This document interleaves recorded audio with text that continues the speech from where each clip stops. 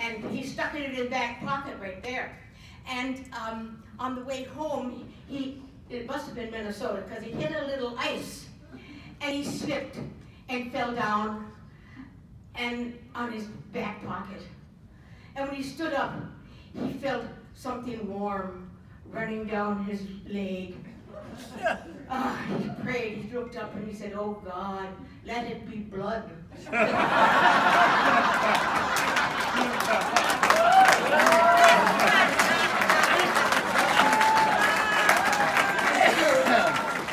have to be Irish, I'm sure, to enjoy it fully. But I said, this is really an honor, because I've never been with so many Irish and have a happy time. I think the last time that we were with this many Irish was a funeral. And they're happy too, of course. But we'll sing our song unless you have a particular thing you'd like to say. I hate to dominate the conversation.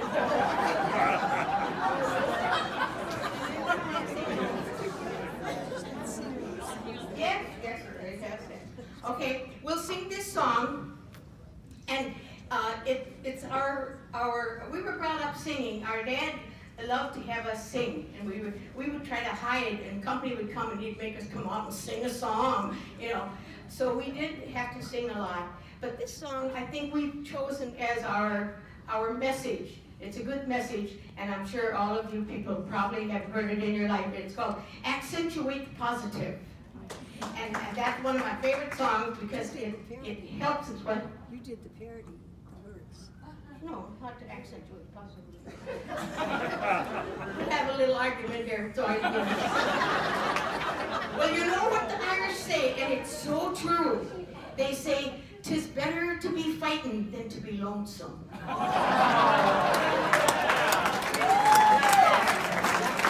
Okay, here's that song.